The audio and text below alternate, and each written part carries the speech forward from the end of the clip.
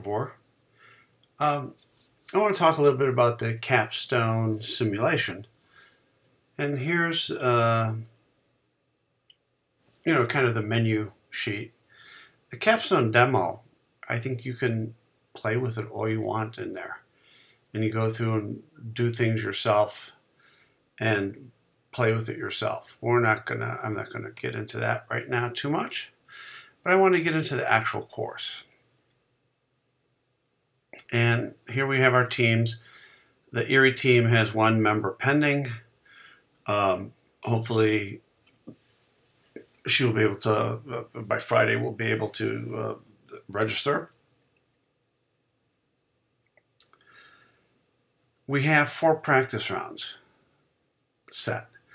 Everything is happening on a Thursday and a Monday. So we're creating a drumbeat, because once we get into the actual rounds of the game, it's also going to be on a Thursday, Monday schedule. If you want, I can add more practice rounds.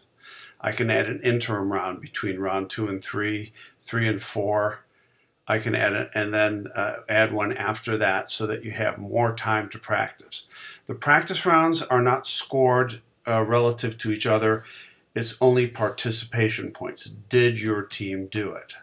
The whole point of the practice round is to get used to this kind of complicated simulation. So, the best way to do it is for me to log into a team.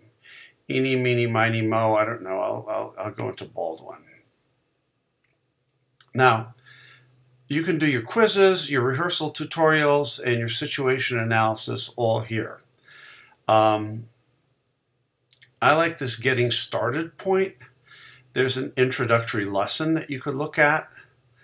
And there's a transcript of that you can watch. You can take a quiz regarding that so you learn what to do. There's the guide. You have an online, or you can download the PDF. The PDF is also in Canvas. You have your industry condition reports. So if you look at the condition reports, it gives you kind of like the marketing insight into what's happening. I refer you to the guide to look at it and understand how it works. If we go back, the rehearsal tutorial, you can open a rehearsal tutorial and you can work through all the tactics. Here's all the things you need to do to get going on this thing. So you can start the rehearsal intro, and if you start it, it gives you this welcome to the rehearsal tutorial, walks you through all the parts. The rehearsal tutorial will teach you how to perform 6 tactics that you need to understand before playing the game. It is recommended that you simply follow the steps to get through the rehearsal. You can also select specific tutorial by checking on the blue eye icon. And then continue button, to go to the R&D department. So you would look at R&D, and it tells you, welcome to R&D. First tactic you need to know is how to position your existing products. You can launch new products. You can reposition your existing products. And I think it has to do with performance, size, and mean time between failure. And you can take a look at these things. And keep going next. This I thing here will allow you to go from there to production schedules, production equipment. You can take a Capstone quiz. You can do marketing. Yeah, I want to leave that page. Sure, why not? And you go through all of these things. You can set your production. And this is basically how you run the game. It's R&D, marketing, production, human resources, and finance. So if we start with R&D. Yeah, I want to close that. We look at R&D, and we already covered this one, right? We talked a little bit about this. Marketing. Here's where you do your forecasting and your pricing of your products, and you can see what other people have priced their products in the every year on review. When we start the game, each round is a year, and we're playing it for 8 years. And at the beginning, everybody has exactly the same condition. They've taken a big company and split it up into 6 pieces. equally sized, equal products. Everything is the same. So you're all starting on the same page. And you can see where you have to enter things. And as you add new products, you have to position those as well. Being like a real business, you've got to make sure that if you have a forecast, you're going to produce to that forecast. You can buy and sell capacity in your factory. You can get new automation in your factory to make it more effective. It'll probably reduce your labor and increase your capital. Human resources. If you look at that, the things that you want to enter there. And the human resources doesn't start in the real game until I think round 2. But then you can invest in training for your people, and the training will pay off. And finally, in finance, you're probably better off selling, issuing bonds or in stock to raise cash than getting short-term debt. So long-term debt is good. If you have to take out a short-term loan because you've mismanaged things, you pay a severe penalty for that. And that's usually a big no-no in a game. So if you can avoid taking short-term debt, you should be okay. So I guess I'm not in Baldwin. I seem to be in Andrews. Those are the 4 things you got to enter. And then when you get it all straightened out, you have your final spreadsheet. I'm not sure you'll be able to tell me after the first round better than I can actually tell you, is that you can, I think you can fill out the individual parts. Anybody in a team can enter things, but then you should review them as a team before you actually play the round, and you should put one person in charge. If the round starts at 10, you should probably have everything entered by 6 or 7, and then as a team you can review it. If someone has fallen down and either due to family or work circumstances or just simply forgot to do their part, the rest of the team can then pitch in and do it. Most teams have trouble when they don't do this. They have they end up with the round going live and they've not entered anything and they get slammed in it, and then they start from behind the start line in the next round. So make sure that you pick one person every week to make sure that, and set a schedule for your team.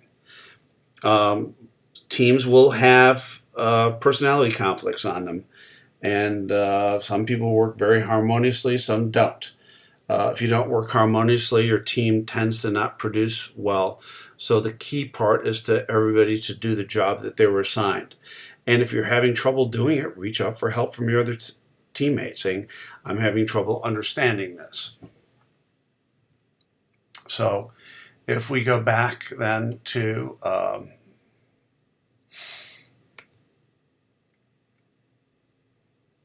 the beginning, let's see, how do I do that? I just said reverse key, I guess, until I get to the main getting started thing. I think the guide is really important. There are also videos and support you can look at. You can actually call these people and ask them questions. They know more about the game than I do. I've managed it. This is my 3rd time managing it. The first time was like 4 years ago. The last time was Quad B of the fall term. So I've taken by necessity an approach here where each team has to go and learn this themselves. The online guide or the PDF guide, I think you ought to, it's your Bible. The other thing is there are a lot of people have posted on the web, not officially necessarily from Capsim, but they've posted tips, tricks, and things that you might want to look at. Someone told me the other day, I'm not paying tuition to get taught by YouTube, but let me be honest with you. Part of this is when you get thrown into a job. I mean, my view in the strategy class and in this final capstone is Fly My Little Birdies. It's not a quantitative decision-making class where I teach you and show you how to do each technique that we do. This is where you're applying everything that you've already theoretically had some exposure to. Do you know all of this stuff? No. But do you have the tools and team? You have the tools at your fingertips that will help guide you through it, and it's going to be confusing. So you need your team to help read it with you if you're confused and make these decisions together. That's probably the best advice I can give you in doing this. So let's not get too excited about the first round practice simulation, which is tonight at 10, but let's learn from it. I mean, remember, these practice rounds are participation. If you think you want more practice rounds, I'm happy to add one. I can add a Saturday or Sunday evening one. It doesn't matter. It's just for your team to start functioning as a team and learning how this works, so that in a couple weeks when we start the actual round, you're ready to go. I hope this helps. And again, if you have questions that are like more detailed and specific about the game, don't hesitate to use the 877 to go. They're not going to help you with strategy. They're not going to make your decisions for you, but they can clarify what you might need to do or not need to do. All right, thank you very much, and we'll talk to you soon.